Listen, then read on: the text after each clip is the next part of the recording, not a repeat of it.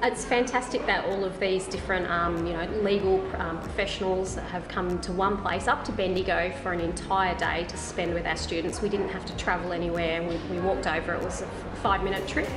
And we got to go down to the law courts and just do all of the things now, so that we sort of don't have to interrupt our classes during the...